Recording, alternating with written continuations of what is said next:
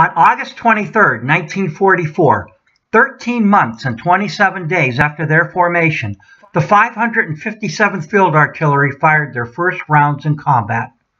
Battery B, Gun Section No. 1, had the distinction of firing that first round toward Kistel, 2.5 miles northwest of Brest.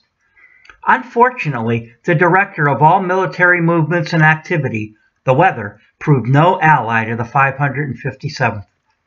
Low-hanging clouds and ground haze, along with German artillery fire, forced the cancellation of this mission after only 5 rounds.